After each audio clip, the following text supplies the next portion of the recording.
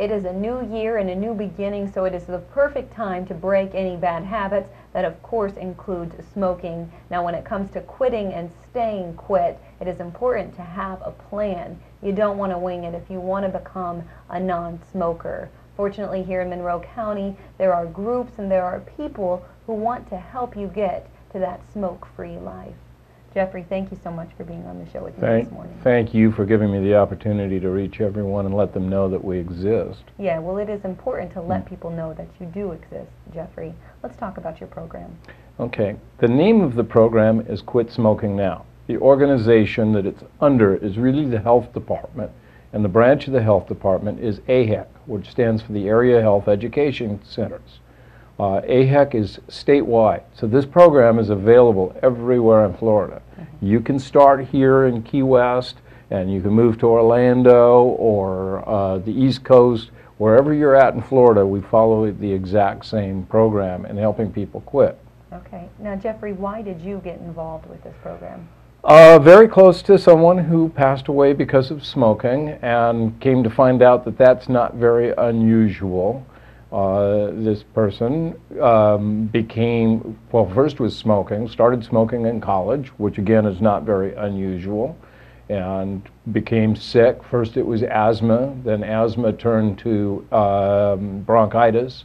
Bronchitis became emphysema, which they call COPD when you have asthma and bronchitis. Then it became difficult for her to walk. Walking became canes, then a walker, then a wheelchair, eventually becoming completely bedbound. And there wasn't enough medical care in this particular area, so we moved to another area where there was more medical care. Being in different hospitals and different care centers and rehab centers, I found that not only was my friend sick because of smoking, but a lot of people were sick because of smoking. We don't realize it. When we look at people, you hear all the time that smoking is bad for you, but bad doesn't really cover it. There is so many people, such a large part of our population that is really sick because of smoking. Your eyes were really opened up then to the causes of what smoking can do because of this friend who eventually passed away from it. Yes.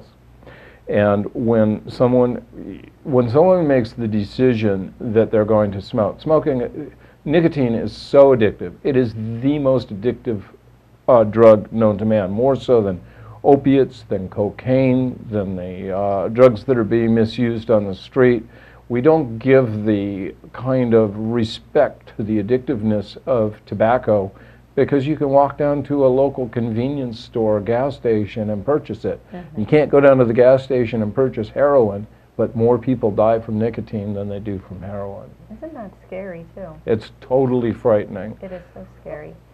Just recently, it was just a week or two ago, there was articles in the news where the tobacco companies are going to be made to put out a public apology for the amount of people that they have made sick throughout, and they're going to have to post signs everywhere.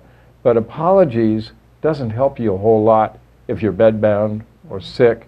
And the numbers are pretty phenomenal. Last year alone in the United States, 480,000 people perished because of nicotine addiction.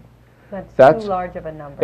It's huge. If you could fill two 747s full of people, two aircraft full of people that would crash every single day and kill every person on those planes, that's how many people are dying from cigarettes. When we just recently were remembering the people that died in the attack on the World Trade Center, there was 3,000 people in each one of those towers. 6,000 people died that day that the aircraft hit the World Trade Center. Yet 6,000 people die every single week because of tobacco in this country.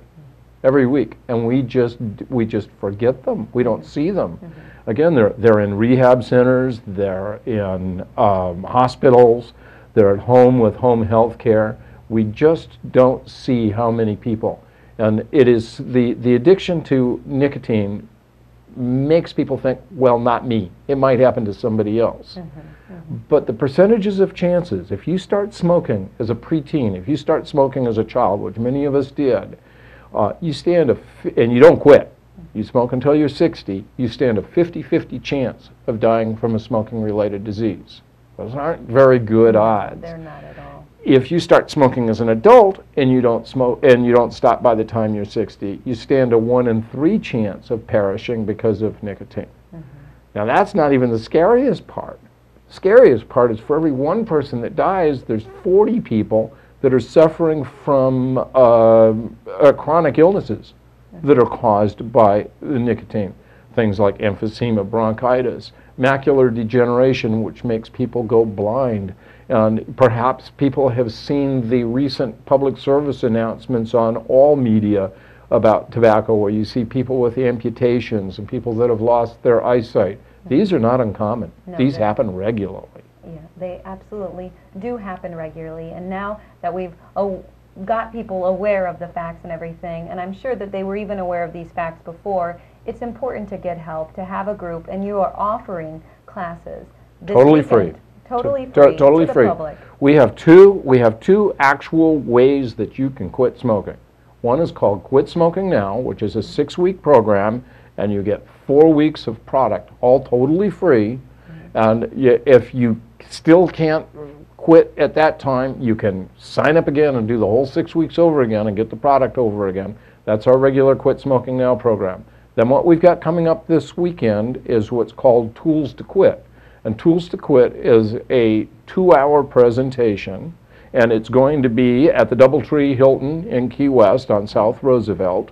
And that starts at 9:30 in the morning with croissants and coffee. That ought to help you quit. Right, right. And of course, for more information on any of this, just check out the email address and the number that you see on the bottom of the screen. Jeffrey, thank you for being on this. Well, thank you so much. Thanks for giving me the opportunity. You're welcome. I'm going to take a quick break right now, but I'll be right back after these messages with Tom Oosterhout from Concolor. Stay with me.